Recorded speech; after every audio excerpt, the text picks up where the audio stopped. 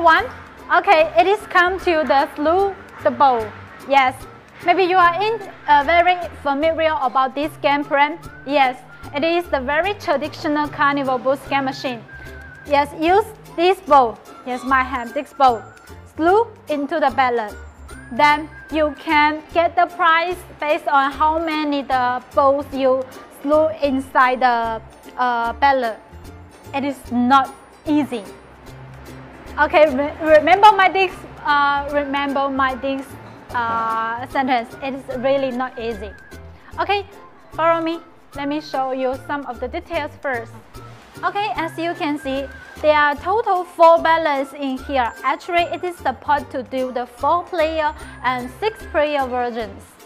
Okay, as you can see, there are total 4, 1, 2, 3, 4 in here now.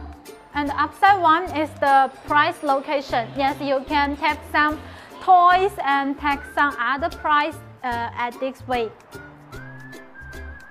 Okay, let me show you how to plan. Okay, remember when you plan this carnival game, when you slew the ball, please don't use too much stress because it will be have streaks out. So just a little stress is okay.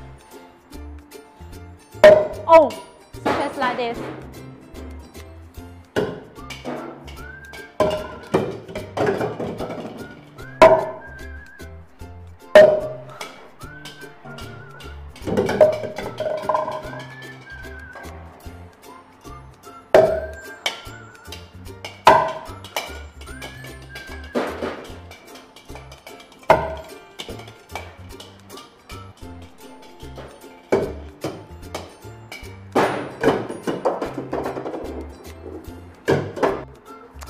Okay, so it is really not easy, right?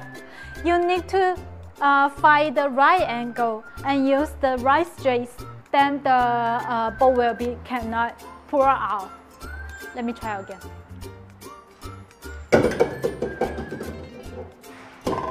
Oh no!